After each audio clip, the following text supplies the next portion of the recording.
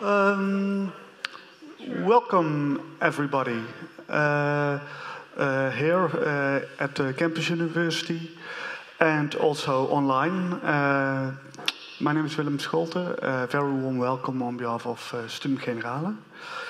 Now that we're almost like 1 month away in the new academic year, we like to explore the concept of hope because, well, these are pretty strange times we're living in right now. To name just 2 major challenges, well, just let's call them problems, I think, which make the question of hope more urgent than ever. Last week, I think Nature published an article about the real existence of the tipping point, or you could say the point of no return, about the melting ice at the South Pole, marking the climate change. Welcome, marking the climate crisis. And just yesterday evening, our Prime Minister made clear that we are in the dreaded second wave of COVID-19. So, well, not the brightest start of the academic year, to say the least. But what about never waste a good crisis? Is there light at the end of the corona tunnel? Is there still hope for maybe a better or fair world? Can we solve the big problem of climate change? And is there reason to think that the new normal will be better than the old normal? And if so, why? To explore these and other, well, fragile thoughts, you could say, we are in a different setting than normal, also because of the new measurements of the regulations. We're here with a far smaller audience than you're used to, but I'm very happy, thanks to our technical staff, that we can also live stream this. And if you have any questions on the live stream, please put them online. We try to make them answered by our 2 experts. Just a short sketch of the program of today. First, Katharina Bauer will introduce the idea of hope. What kind of hopes are there? And she will, I think, share with us her thoughts about fragile hope, you call it. Katharina Bauer is an assistant professor of practical philosophy here at Erasmus School of Philosophy.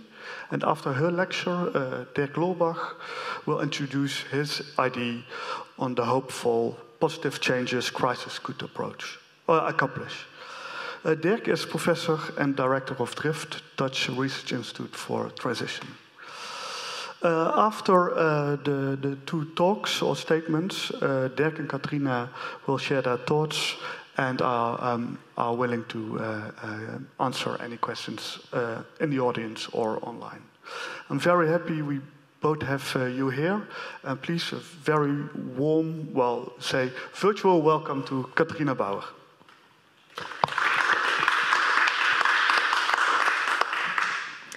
Yes, thank you for being here or following us online. It's nice to see at least some of you here live in the room.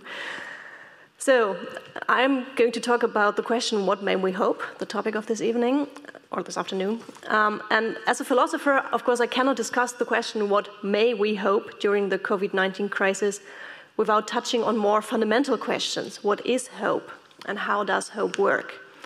And as an ethicist or practical philosopher, I cannot avoid investigating the sophisticated art of good hope and also potential ethical limits of hope in times of crisis. So you can see that I'm practicing the art of good hope in a different way, but that's not what I'm going to talk about today.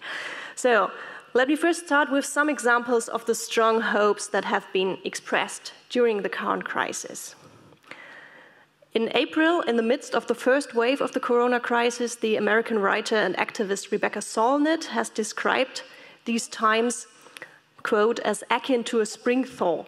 It is as if the pack ice has broken up, the water starts flowing again, and boats can move through places they could not during winter, end of quote. She hopes for breaking of the ice of the status quo, of power structures and behavior patterns, in order to really allow for fundamental change. And Sonnet's statement is only one example of numerous articles and articulations of hope in these times, in particular at the beginning of the crisis. Hope for a better new normal, for new solidarity, for economic reforms and social change, hope that we will learn how to cope with other crises, in particular the climate crisis, or very generally that we will gain a deeper understanding and appreciation of life and its details. To give another example, in April as well, the European Environmental Bureau, a network of important NGOs like Greenpeace and WWF, published an appeal to European governments and leaders under the title Turning Fear into Hope. And it starts with the following passage. With 1/3 of humanity currently in lockdown, people all over the world are learning from the coronavirus pandemic that we cannot take our lifestyles for granted. In the face of fear and suffering, we need to have hope. With governments starting to think beyond the crisis, it is time to decide what we value the most and to share a vision for a better future. So here the crisis is clearly regarded as a chance to learn. However, in particular, one must say for the privileged who have a certain lifestyle that they could take for granted. And as a chance to convince others that we must now take decisive steps to fight the climate crisis. These are the goals of the paper: to stabilize democracies, improve living conditions, and develop a common vision for the future. And what is interesting is that the authors do not only express the hope that these achievements will be possible, but they very strongly underline the need for hope as a condition of facing the respective challenges, as a strong motivational factor within a learning process, stronger and more reliable than the activating force of fear. So in a way, hope here is the answer to fear. And it is true that some reactions to the corona crisis give us concrete positive examples of change. We saw that quicker political decisions were possible. At least for a certain time, there was more respect for vital workers. I hope that it still exists. In the words of Rutger Bregman, we could witness an explosion of altruism and cooperation. Maybe we witnessed the start of a healthcare revolution based on progress in digital healthcare, for example, and so on. So there are many examples that are also introduced to show that hope is justifiable in these days. So we see that changes in policies, the economy, and our individual habits and lifestyles are possible. Or as the science fiction writer Kim Stanley Robinson has nicely put it in an article in The New Yorker, the corona crisis is rewriting our imaginations of ourselves, our individual lives, and our societies. Robinson also expresses the hope that when later shocks strike global civilization, we remember how we behaved this time and how it worked. Again, hope that we will learn from the crisis. So there are strong hopes for deeper insight, one could perhaps even say a new enlightenment of our knowledge of the world and our sense of self, accompanied by the hope that a new depth of emotions and reflections and a focus on what really matters will increase our readiness to take risks, to fight for a good life and for a better and more just world. The hope to learn from the corona crisis is thus deeply connected to hope that we will put the results of clearer insights into action and really change the world. So now first, I would like to think about how this is possible, how can this work? Which kind of hope do we need if it's really going to be an activating hope that may change things for the better? But after that, I already announced that I will argue for a fragile version of hope and say, well, let's see whether it will really work. So first, let's take a quick look at the question, what is hope? So one standard account in modern philosophy is that hope is a desire with the potential to be realized, while this realization is neither certain nor completely impossible. In other words, we want something like social change. There is a chance that it could work. It is not impossible, but the outcome is uncertain. So this is hope as a desire in a way, but beyond that, hope is very often defined as an important or even essential motivational factor for action under conditions of uncertainty. We hope for the chance to fulfill a desire or to realize a plan, and it is hope that makes us act upon this desire or plan, even though we are not sure that we will succeed. The idea is that without any hope that our action can bring about a result, be it a smaller goal like perhaps inspiring an audience, or a large goal like fighting global warming or reaching justice, we would not act. So here, hope is the antidote to fatalism. So how should we hope in times of crisis? Or what do we need for the art of good hope that can really be understood as an activating motivational force? Well, here I suggest the following philosophical receipt. My basic ingredient of good hope is reasonable hope. This is based on Kant's theory of hope. So for Kant, it is reasonable to hope that what is morally right is compatible with happiness, and that one's actions can be efficient contributions to the common good. Hope is reasonable in being an essential motivational condition for striving for a better future. And appeals to hope during the current crisis do not insist on duty or appeal to our bad conscience. They are, I think, also inspired by the idea that a righteous, just, and good life or good actions that include being ready to invest something into the common good will ultimately lead to a more happy life for the one who tries to really bring about change, but also for humanity as such, as an end goal in a way. So the idea, to put it more simply, is really it can be worth the effort, also on an individual level of potential reward. So I mentioned that this is based on Kant's conception of hope. Honestly, Kant himself was rather skeptical about the chance to realize a morally just life or good life that is also a happy life, personally, but he insisted on it being at least practically possible, and this is why hope becomes one central aspect of his philosophy, and the question, what may we hope, is central for him. The idea is that moral progress, or to put it in less moralistic terms, actions that aim at the better, at improving justice, improving living conditions, respectful interaction, are driven by hope. Kant has regarded the question, what may I hope, as a central question of philosophy, but as Honora O'Neill points out, he turns it into the question, what must I hope? If we cannot know it, we must hope that our actions with a good intention, can be efficient and have influence on the real world and on the status quo. Otherwise, we would lose the fundamental motivation to act out of moral reasons. So again, hope is the antidote to fatalism.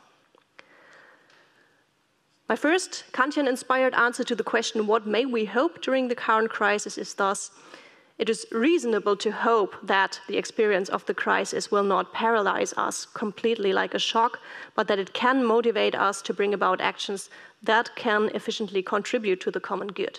We must hope for it. And accordingly, the Kantian philosopher Susan Neyman has recently stated that in times of crisis, hope is an obligation. Not only in terms of hope for concrete solutions to the crisis, but for instance also as a hope for overcoming racial discrimination and structural injustices that have become so painfully visible again during the crisis. So, reasonable hope is one of the necessary ingredients of good hope in times of crisis. The hope that our contributions to the common good are worth the effort and that our actions, based on our normative intentions, can make a difference in the world. But I want to add another ingredient, rational hope. Rational hope is involved in the efficiency of planning and the possibility of respectful interaction. It is essential for planning the necessary steps to achieve concrete goals of improvement. So the contemporary philosopher Philip Pettit defends the rationality of hope, saying that it allows us to keep track of plans and decisions despite uncertainty, and it serves as a protection against the danger of loss of heart when we are planning something and try to realize our plans.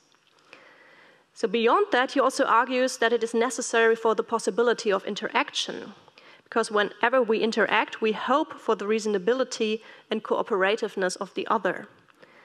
We hope for mutual respect of each other as persons. And I think one can say that with regard to the current crisis, this kind of rational hope is involved in all attempts at mastering the crisis, In particular, because decisions and planning have to face high uncertainty of the outcomes in a situation where no one of us can really fall back on earlier experiences. The cooperativeness of individuals that is necessary to overcome the pandemic in order to make measures such as social distancing or wearing face masks efficient ask for a high amount of hope or one could perhaps also say trust in the reasonability of others and for mutual respect. So we have the Kantian-inspired account of reasonable hope that is directed towards good or better agency. But the conception of rational hope is perhaps a little bit smaller, but on the other hand side more fundamental, because it is fundamental for agency as such.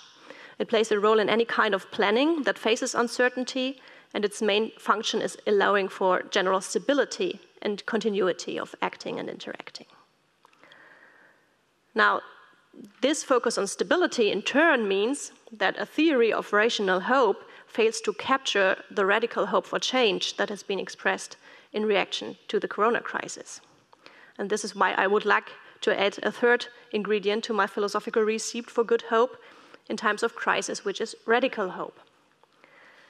Radical hope is a capacity of hope for new possibilities of the good or of ideals of a better world in the face of a devastation of former hopes, in face of radical change of values and visions for the future.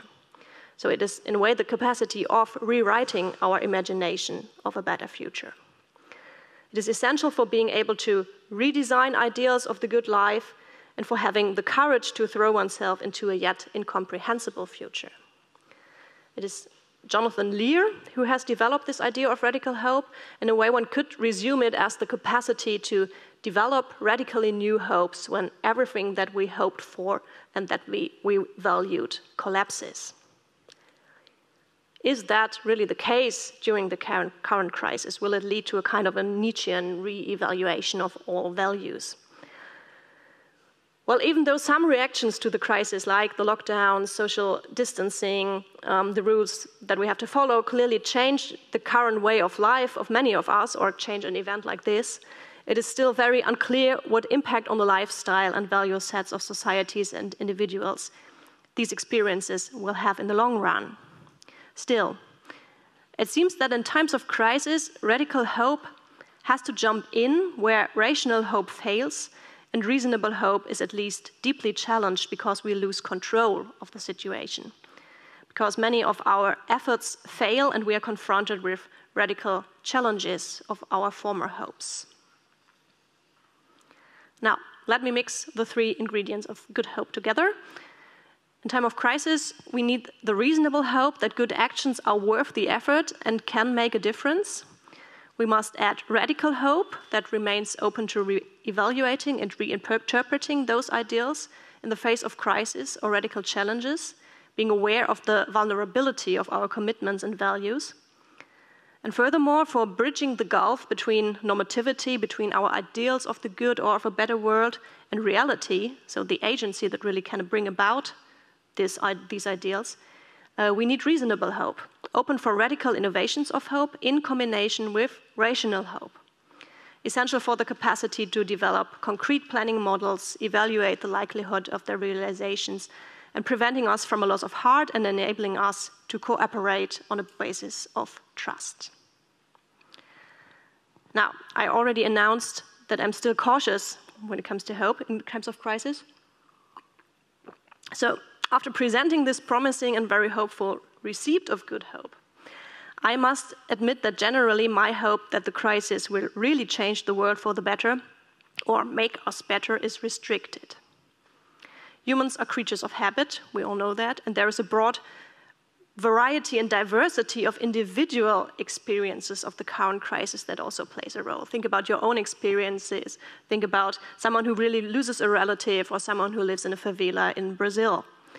So it's very unlikely, I think, that it will have a homogeneous effect on everybody and that this will be a positive effect.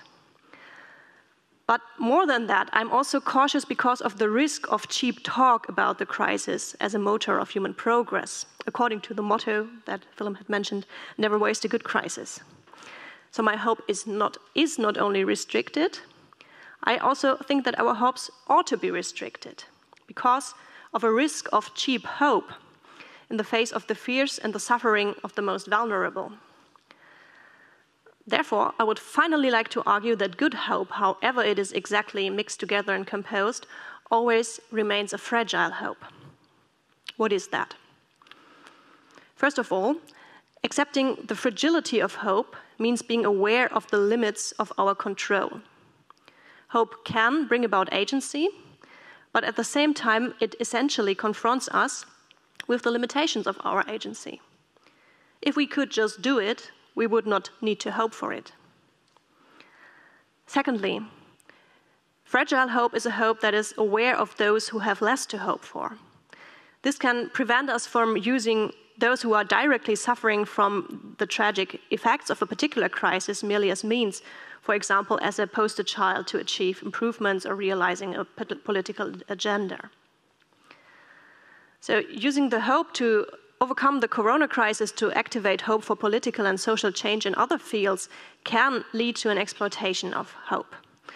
So I wouldn't say that this is necessarily the case, but it can happen if we are so much occupied by our hope to change the world and use the crisis as a chance that we lose sight of the actual problems of those who directly suffer from the specific consequences of the pandemic and have to bear its costs.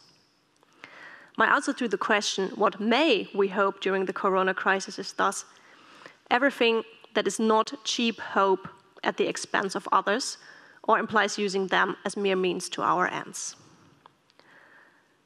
And thirdly, fragile hope is aware of its own fragility. Hoping well is a sophisticated art, and hope can always fail. Ernst Bloch, who is one of the greatest philosophical defendants of hope, has clearly seen that good hope includes an awareness of its potential disappointment. Otherwise, he says, it would not be hope. And Bloch continues, in fact, hope never guarantees anything. Hope can be frustrated and thwarted, and out of the frustration and disappointment, it can learn to estimate the tendencies of processes that it had possibly estimated incorrectly. Hope can learn and become smarter through damaging experiences, but it can be never driven off course. End of quote. Some hopes probably must be frustrated and disappointed in order to allow for learning the art of good hope. A hope that cannot be driven, of course, is aware of its own fragility and of the fragility of our conceptions of goodness, of our ideals of the world, in the face of potential changes or disruptions of our value systems. But my idea of fragile hope is also open for our potential to learn from frustration, to care for those who have less to hope for, and to shape and reinterpret our idea of the good and actively work on change for the better. It is aware of the limits of our agency and control, like the tragic aspects of a pandemic show to us, but also of what is within our control and what we can and ought to change, like, for example, the structural injustices in the health system, for example, that the pandemic makes visible. And finally, fragile hope to me also means that in their rush into the future, the defendants of hope should not forget to look back, to see what went wrong, and where we can learn from the realized and disappointed hopes of the past. So thank you for listening, and now I'm looking forward to your answer.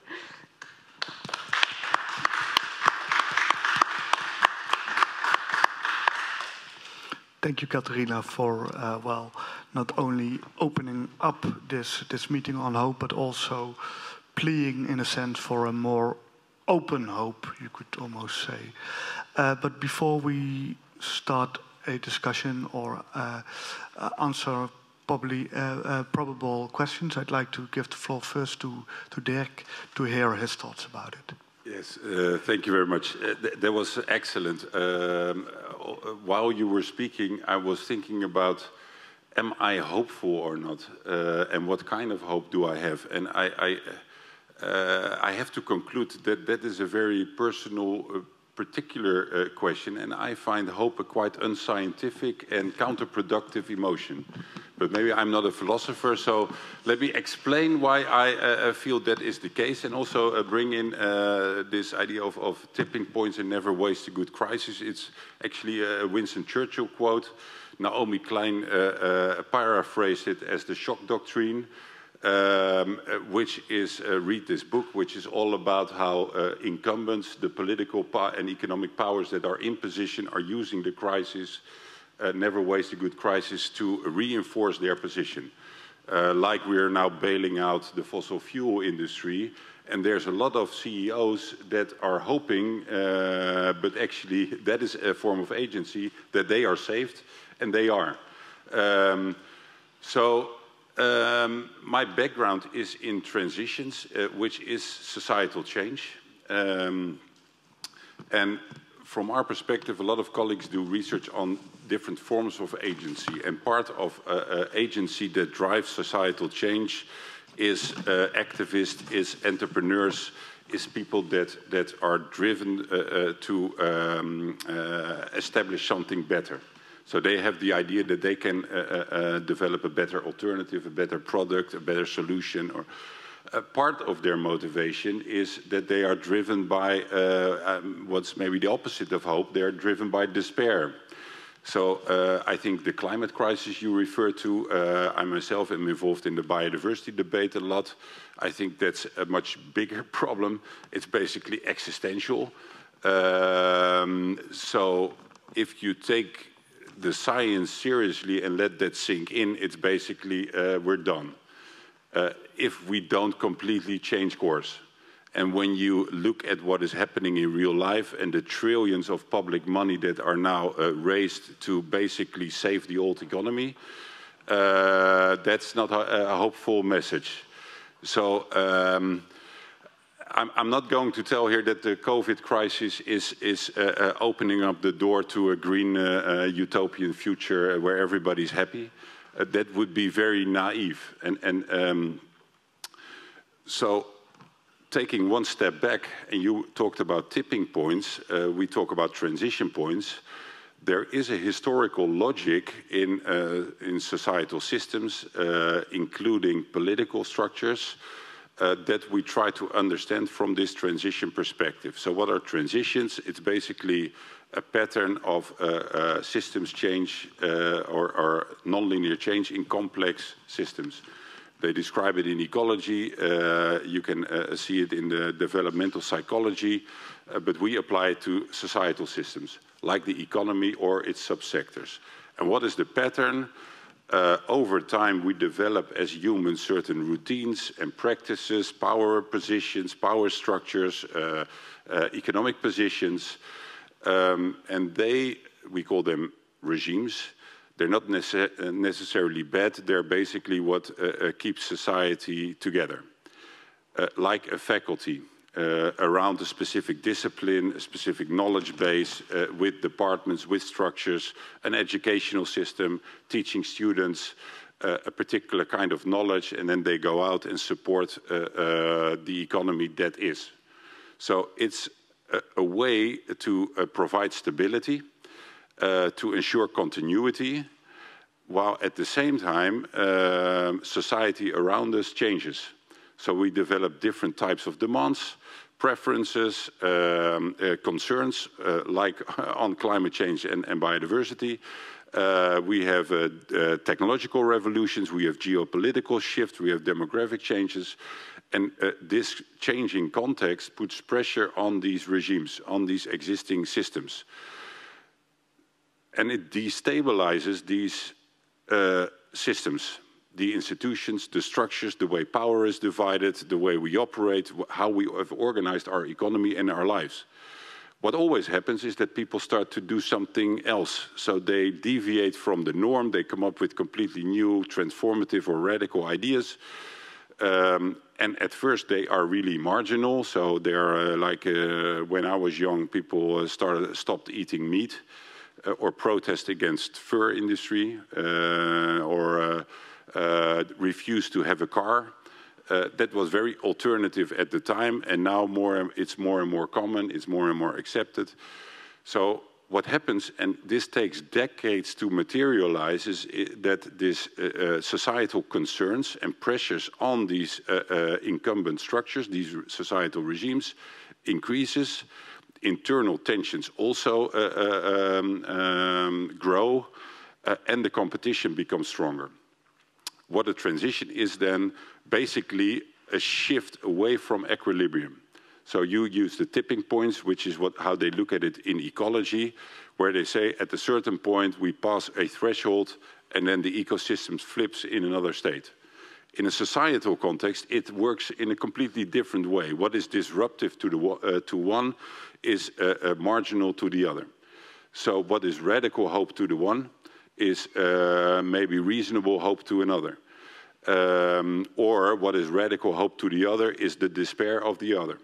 So in a societal context, it is fragile, and we use the word reflexive and complex by definition. What we do see, however, is that there's a lot of signals that the current crisis is like a magnifier or an accelerator for already emerging transformative pressures. So it accelerates the societal concerns over biodiversity, health, interconnectedness, economic vulnerability. So more and more people become concerned. It also has put enormous pressures on these healthcare, food systems, energy systems, educational systems that were already struggling and are now temporarily being saved, but that is like postponing their transition, I would say. And it has stimulated all sorts of people to start engaging with these formerly alternative practices. Working from home is one, but I think eating healthy food, supporting your locals, there's all sorts of examples, and you gave the hopeful examples. But obviously we shouldn't be naive and acknowledge that there's also a lot to lose in these transitions. So a lot of people are also trying to work against these imminent transitions. They want to restabilize. Think of the angry farmers that don't want to change, or think of the flower sector or the aviation sector or the car industry. They all fear transition and are in a position to lobby for political support. The same applies for policymakers that are also afraid to lose position. So they also might hope that things turn back to normal. So from a transition point of view, it's quite interesting to now see, and I'm going to try and apply your different types of hope to what a transition is. It's basically the process where new things emerge and become more competitive. It's existing structures that are forced to adapt and transform, and there are elements of the old systems that are fading out or are being destroyed or broken down or phased out.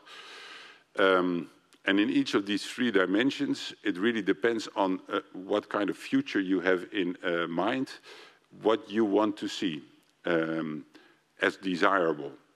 So it happens all at the same time. It's also a lot of new things like populism or people that want to stay in power and go back to their high consumption lifestyle, for example. That's also happening. So the question is, how do we make hope not an external thing, but a productive thing in this context of transformative changes? Because for me, it's evident, and there's a lot of evidence, like the ecologists, that points at an increasing destabilization of our fossil, linear, extractive global economy. It just doesn't have a longer-term future. It's an economic law. It's almost an evolutionary law.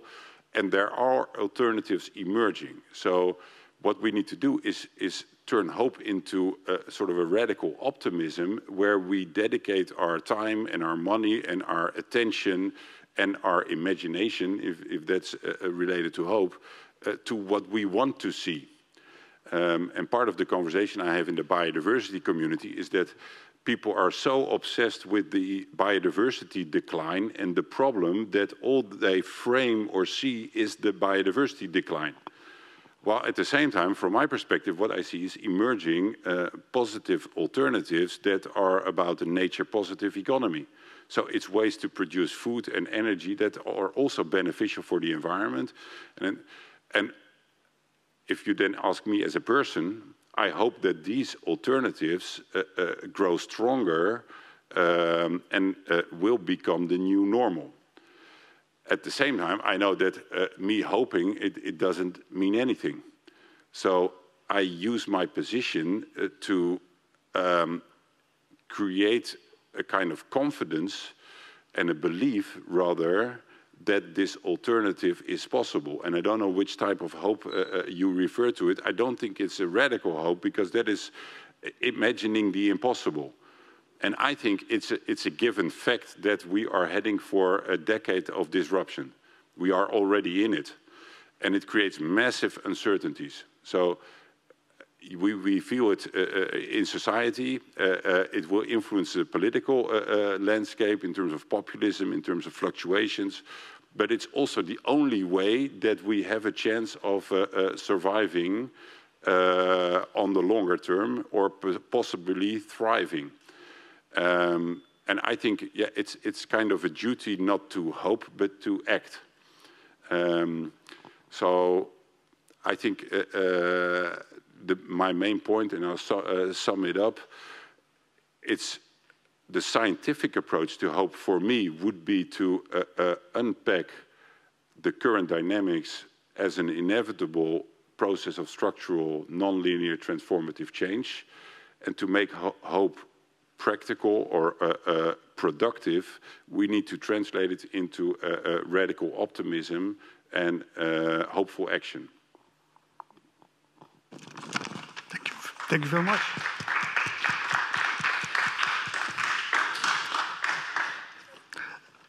Somehow, the first thoughts I had when listening to your interesting talk is the friction almost between perspective and some kind of universality that lies in hope. But I saw you writing down a lot, so maybe you would like to react first on Derk, and please also after that the audience is more than welcome to ask questions. Not all that I was writing down was reaction, so don't panic. I won't give another talk. But no, I just wrote down some keywords because first, perhaps to come to your last point, you said, well, you want to create this radical optimism or this stability of hope, perhaps in a way that change is still, or that some change is still possible, some change for the better.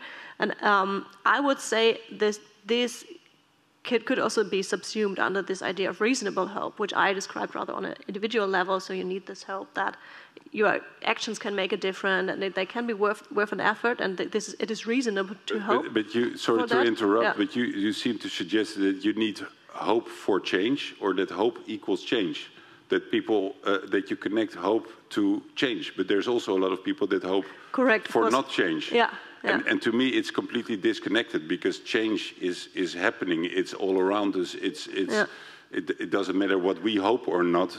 Things change. Yeah, but still, I think that I also wouldn't say that it's only hope that brings about change. But I think that if our actions, our individual actions, shall bring about change, or if we are going to be motivated to invest in such actions, then we need hope that they can make a difference, that they can have an effect. So if you lose all the hope that your actions or your individual behavior can have an effect, then you won't act upon your hopes or your ideals. And of course, then there is another part of change that is these rather implicit or unconscious procedures of change that happen because people just change their habits, or behavior structures change, or people like different things. This is one side, but the other side is, well, if we really want to motivate people to change their behavior patterns in a certain way, and we really want to direct this in a certain way, as you also want to do it, I guess, with this idea of transferring your hope into radical optimism, then we need some hope that individual changes can contribute to these overall changes. But I don't want to change anybody's behavior. I think on the long run, what happens is that we all change our behavior. So we do things differently all the time. And my conclusion is that in every act that we do, we influence change on a larger scale. So my background is more in social science and structuration. So the fact that we make different choices, and that's why I gave the vegetarian or the car-free example, it starts maybe with individuals, and they do it out of principle, out of concern, or that they feel it's better for them, not necessarily out of hope. But then more and more people think, oh, that's all. I can also do that. And now the whole problem, that's more a policy problem in the Netherlands, that they make these transitions into something like a government project that they're now going to tell people to change. Yeah, no, this is not what I meant. It's not about nudging people into changing or something. But I think that you cannot deny that you yourself also cannot do this with a kind of hope, because but perhaps it's a matter of the concepts that we use, that because you talked about this radical optimism, that in particular, if we talk about the climate crisis, for example, or of these disasters that are going to happen, then if we give up all hope and think that we cannot change anything, so then it doesn't make sense to do anything. And then the idea that we have a duty to act and not to hope also doesn't make sense any longer, because then we can just resign and... I tend to use more the word of belief, which is also controversial in academia, but I believe, for example, I've been involved in the mobility transition in Rotterdam, that it's quite possible that within 10 years nobody has their own car anymore, and all mobility is shared, inclusive and electric. And it's technologically, economically possible. The only thing is that it needs some behavioral and political change. But I can base it on facts. So I feel that if I say I hope that will happen, then I can sit back and then say I just hope it. I believe and am convinced that it can happen, and it already starts now, and I can point at the places where it's already happening, or the people that are already living this future. Yeah. Philosophers always have a conceptual trick to answer to things like that, because one can also say then that there is a distinction between passive hope, where you're really awaiting something to come, like perhaps sometimes in religious faith, a messianic hope that the world will be saved, but there is also the idea then of active hope, which is really a motivational structure of activating people. And you talked about activism at the beginning and said that it is often driven by despair. And that's interesting because, well, in studies about the motivational structure of activists who are active to fight climate change, it has been shown that there are different motivational settings. So in the global north, people are very often motivated by hope. Though in the global south, people are much more motivated by fear, but also by anger and ascriptions of guilt to the polluters, because they feel that they are the victims of what happens then. And that's their motivation to change things.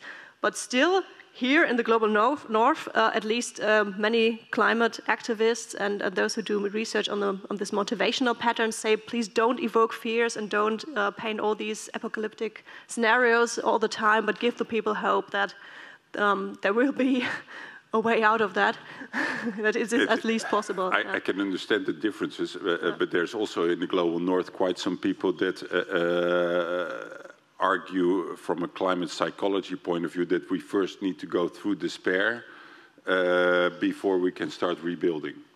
Yeah, I would deny that, because this is perhaps also the point that I wanted to make, that some hopes have to be disappointed to learn from that. And then you could also put this in other terms and say sometimes you really have to go through the despair to develop hope again. Yeah, Dirk, you say maybe they first have to go through despair.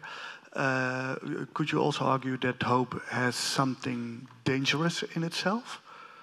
I think that's what was said, that there's also disappointment in hope. So I think on a macro scale, maybe people shy away from hope to prevent themselves from being disappointed. And I think the general problem in society is that there is no sense of progress or optimism, or I don't know if hope is the word, but we're so comfortable that any change seems like a threat. Well, I see a lot of practices that are about a more healthy, more social, more just, more inclusive, more sustainable economy and lifestyle.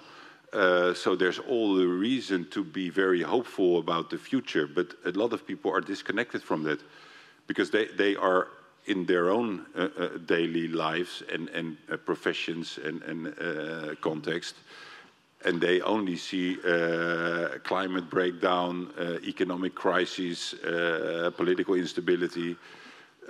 Yeah, maybe what I'm more looking for, the word activity already felt a few times, that hope is also something that is lying somewhere over there and we don't have to act, and in that sense that it could be more dangerous or harmful for that matter. So that there is always a relationship between hope and being active, instead of I hope that although it's Corona, I'm going to party. Well, I think that's the difference between the passive and active hope I learned today. So we're talking about active hope, I think, but still there is a big challenge on bridging the gap between hoping for something on the longer term and acting upon it or seeing it already in the now. So policymakers have the tendency to externalize hope. They call it a vision or a plan or an ambition that someone somewhere else in the future will actually do all that. Obviously, it's about acting upon what you hope for in the small scale. So already taking these principles that you hope for on the longer term as guiding principles for your daily decisions and actions. But another danger of hope that I see and that I also mentioned is that it cannot only be disappointed all the time, but of course it can also be exploited.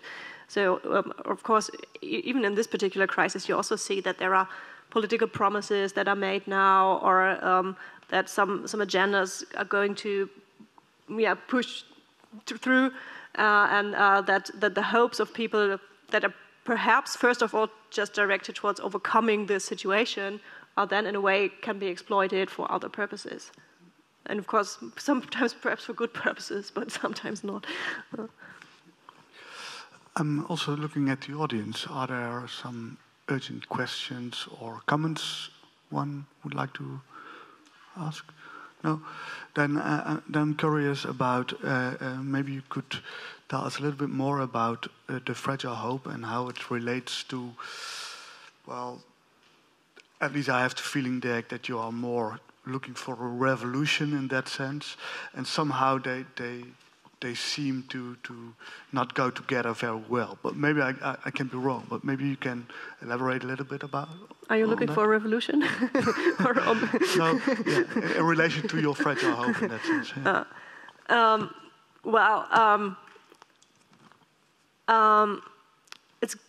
I'm just asking myself the question whether my idea of fragile hope means that a revolution won't take place or won't be possible. I think it doesn't really mean that we need a more cautious reform approach, but I would say that whenever we hope something, we should be aware of the limits of hope and of the dangers of hope and of its own fragility, and also of the fact that, change happens all the time, and that perhaps we have certain ideals now, but that it's very likely that they can look completely differently within some years because the situation is completely changing.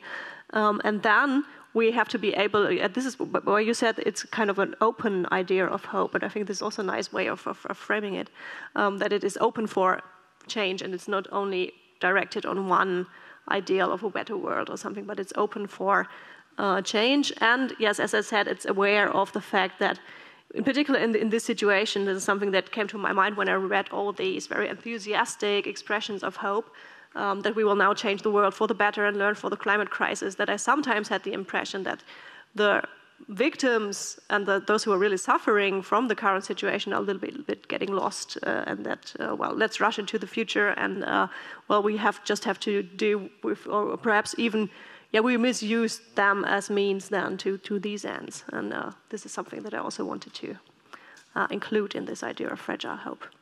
I think that's good news, that it doesn't exclude, I mean, that we both have a better future and that we can have this fragile hope. And I certainly see the greenwashing or the hope washing from a lot of policymakers or people that argue now is the time to make this transition. I think that's naive. At the same time, it serves a function and it signals this growing support for transformative changes. But for me, a revolution is not a nice thing. A transition is also not a nice thing, because there's a lot of destruction involved and a lot of societal uncertainty. And a revolution typically is a shorter time span. It's overnight, and it's the most destructive form. We say transitions are evolutionary revolutions, so obviously it will take decades, hopefully a decade, to make substantial, significant changes in how our economy operates. And what I hope for then is that it will be a structural change away from this linear extractive model. And I think that includes the more fragile parts of our society globally, including nature. And I think the only way forward, a future at least that would be one to thrive in rather than survive, is a just and sustainable one. And I think that is acknowledged on more and more places, and it's also in our own self-interest. Of course, there's people still hoping that things won't change, but they are smaller and smaller in numbers. Yeah. Should we do a poll? Who's still hopeful after this conversation? Can you raise your hand if you're hopeful about the future? Ooh, it's... And who is negative about the future? So it's 50-50. I think that's I don't know. Did we depress you, or did anybody change? Can we ask a positive and a negative one? Yeah, you have to go with the microphone. Yeah. Is anyone who would like to? Yeah, because I can't speak through this mic. Thank you. You mentioned that you're not as much looking forward for revolutions because they're very destructive cycles, but more for transitions. But then what do we do when we have such a short time to transition? You do need a certain amount of revolutionary spice into this transition, because that's just a fact. We have no more time to just wait for society to change itself. Especially, I think, if you look at the global south, they're at least 50 years behind Western Europe, at least. So how do you tackle that? You were hopeful or negative or pessimistic? I would describe myself as I have barely any hope, but since the outcome seems determined, and in any case, it's like, why not do something that at least makes me feel a bit better? So they still push me forward to action, but with a lot of skepticism. Well, the question is it fast enough presumes that you have a timeline in your head, and you soon enough for what, I would say. So transitions have their own pace, and I see a societal revolution on all sorts of accounts. So there's a technological revolution going, there's a climate movement going, there's businesses that are rallying because they can make a profit in a nature-positive business model. There's a whole movement in universities and academia. There's hundreds of cities that are declaring climate emergency and are adopting 100% renewable goals. So if you look with this eyes, and it's all maybe small scale and it's local, But that is also part of the future. And if you zoom out, and we do a lot of research in these communities, there are millions of people across the globe that are changing their lifestyles. So they are building new markets, basically. So from that perspective, there is already a global movement. And is it fast enough? I don't know if it's a relevant question because it's so disempowering. You cannot change the pace. The only thing is that you can work as hard as you can as a person to be part of that change and to affect others and to contribute to building these new structures in whatever profession you're going to enter. So is the transitions gonna happen? So would that be saying that the societal transitions gonna adapt their pace to, in a way, what is needed? Yeah, more or less, but what is needed is also a subjective notion, but basically, so the non-linear idea is one of exponential growth. So the interesting thing, of course, with the COVID diffusion, it also has this exponential, but it's very difficult to understand as people how fast things go when they take off. And a lot of the emerging sustainability transitions, they go back decades. So they are only over the last 5 or 10 years do we really start to see this upswing. The transition idea is that it's co-evolutionary. So while the alternative is accelerating and the problem is acknowledged by more and more people, they will start to destabilize all these structures from within. And those are the recipes for really radical, quick changes. Is it quick enough? We can only ask that to historians in the future.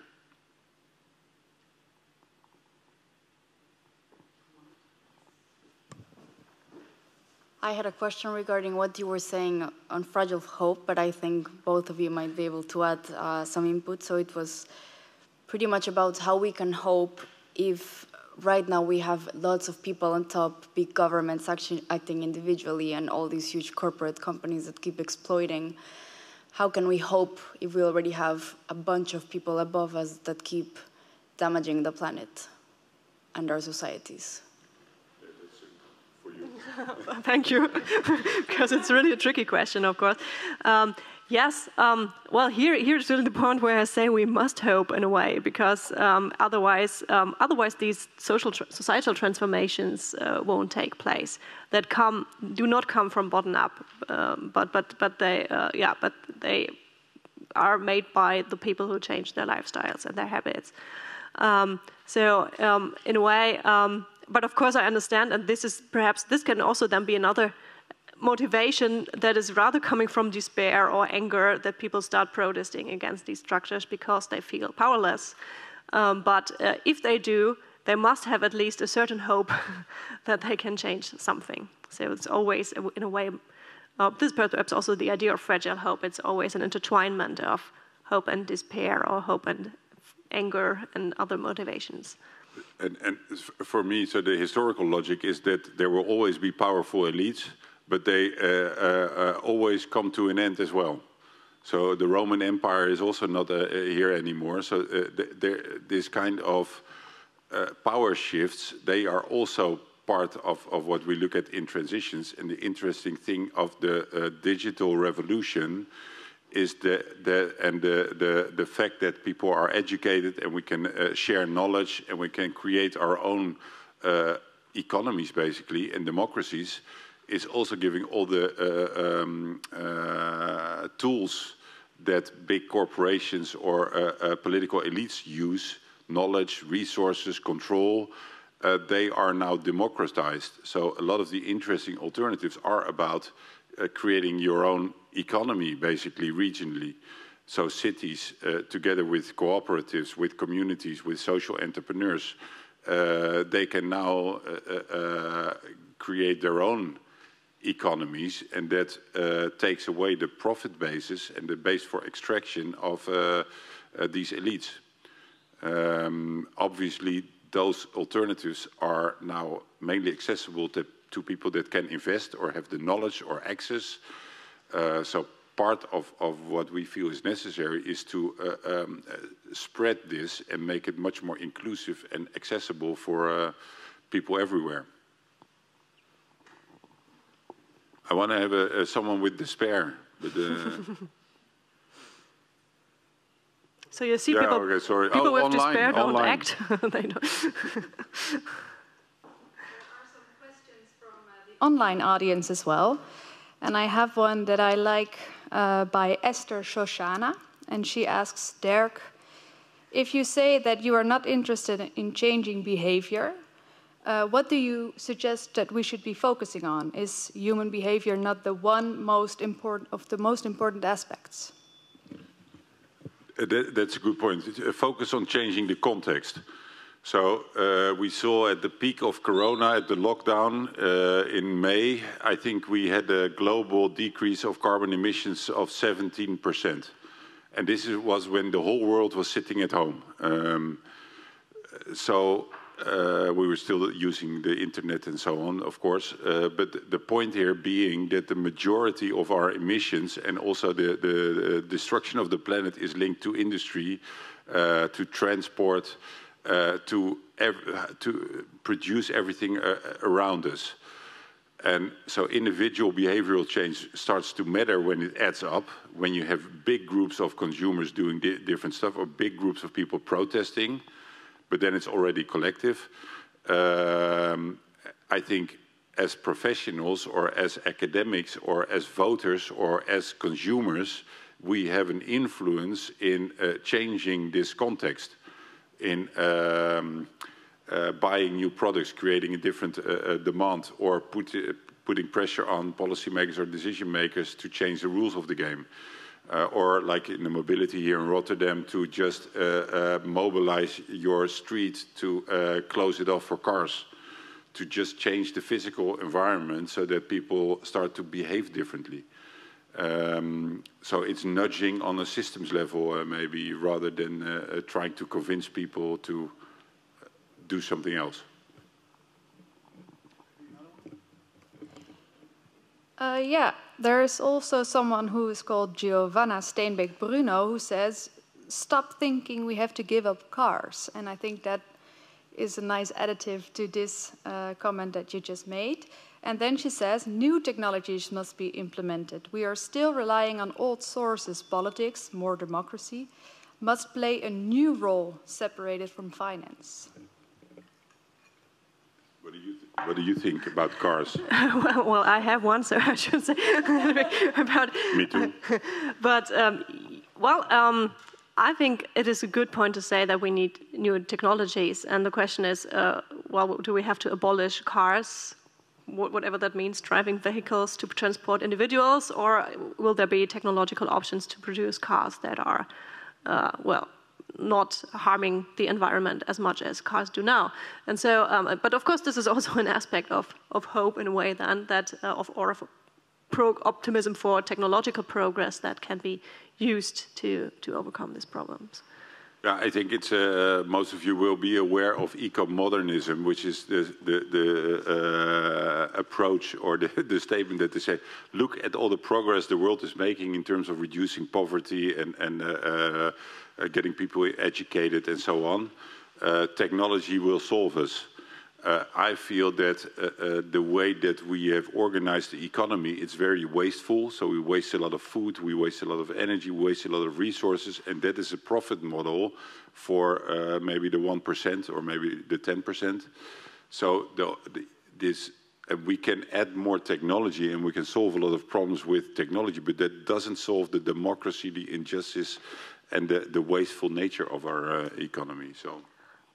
Yes, and perhaps another thing to add, because you talked about, elites, and you did as well by saying, well, they still have the power and influence everything. But of course, if we look at these societal changes or transformations that take place at the moment, they are also more or less restricted to an elitist group of students, for example, academics who changed their behavior. Or if we look back at the Corona crisis, those who stopped flying to conferences or for a weekend trip abroad are, I guess, those who are more privileged. But the most common people usually really went very quickly back to normal and said, well, I am working all the time, I have deserved my holidays in Spain, and I want to do this, and I don't want to change my behavior. And of course, this is then also a problem that is showing, that these transformations also have to be made accessible, as you said, for everybody. So it doesn't help if we have very expensive electric cars, but nobody can buy them. We just need the bike. Yes. I'll use my imagination with great strain to be optimistic, or at least try to be. Given this is a question for the both of you. So, given the situation in which there are many systematic challenges, but also now opportunities because those systems are under great strain by the multitude of crises that we are faced. Isn't it now for us as an academic community, do we not have a duty now to cultivate fragile hope, in a sense also to implore people into action, or at least show opportunities of action that have inclusive and democratic results? And if so, how do we sort of help sustain or help cultivate this fragile hope? Yes, which is it's part of our mission at Drift to do this. It's creating hope more. So the understanding of these inevitable transformative changes in our economy as a way to open up space for imagining completely radical alternative futures to be possible. So it's more the radical or the, but then also being able then from that radical hope to identify that it's also already happening. So we don't have to invent it as academics. It's already there. So we have to make it visible and reasonable in a way. Then we say, okay, on a small scale, it already works. How do we make it accessible? How do we make it more affordable? How do we ensure it's also sustainable and inclusive?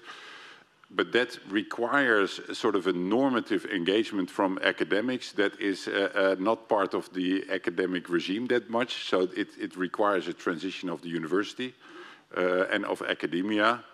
But that transition is also happening, by the way. So, and the main thing is that we use our academic privileges and the methods and the tools and the access to knowledge and our ability to understand and interpret knowledge to support these communities that are building a better future. Yeah, cannot just add much. Of course, I agree to the idea that we have a duty to promote fragile hope. Yes, I think, well, on the one hand side, we have perhaps a duty to reflect about that and to make it clear for ourselves on this academic level.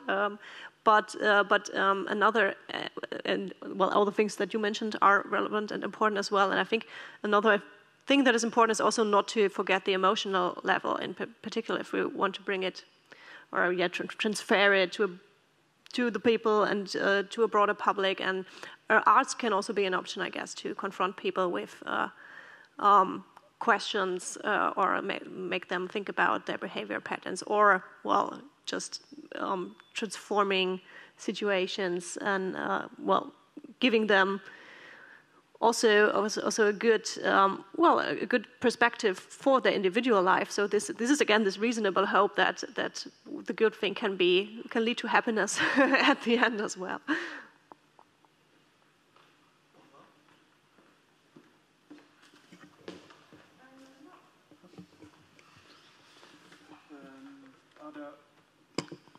Are there any other urgent questions? Because otherwise, I'd like to pick up about the emotional aspect you were mentioning. I can imagine that, and I think a lot of people are also interested in the concept of hope, because they find it just very difficult or heavy these times to be a student, for example. To close up this session, I was wondering, I don't want to ask you as a kind of psychologist or anything, but do you have any kind of tools or any tips one here in the room or maybe online could keep their hope for themselves in that sense. I mean, we are sometimes touching on the kind of meta hope once in a while here in this talk, but are there also very practical, philosophical or transitional matters in that sense? I mean, yeah. We joke sometimes internally within our group about transition therapy. So, on the one hand, we feel it's a very comforting thought, and that relates to the message "inform yourself." That inevitably there will be more and more momentum for transformative change. But it takes a while, so then you get frustrated that why is it taking so long? So on a practical level, what is also empowering is the realization that in every act that you take, in every person that you talk to, in every course that you take, in every product that you buy, you are potentially influencing the kind of changes. And that is also, if you start to bring curiosity and radical optimism in it, you can see all around you opportunities to contribute to social changes. So you don't have to make the whole transition. That will happen anyway, but connect to where it is touching the ground and maybe initiate something, organize yourself, inform yourself. And that, of course, that doesn't solve unemployment or lockdown or illness or depression, but at least it's a way to start doing something, and then you discover something more, and then it starts to grow.